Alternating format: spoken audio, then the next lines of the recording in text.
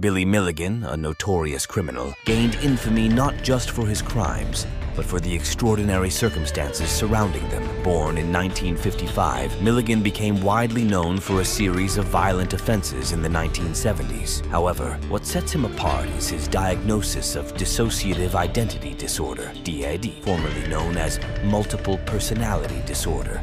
Milligan had multiple distinct personalities, each unaware of the others and often taking control of his actions. His case became a landmark in understanding the complexities of DID, leading to a significant shift in legal perspectives on mental health and culpability. The tale of Billy Milligan remains a haunting exploration of the intersection between mental illness and criminal behavior, sparking discussions about the role of justice and empathy in such cases.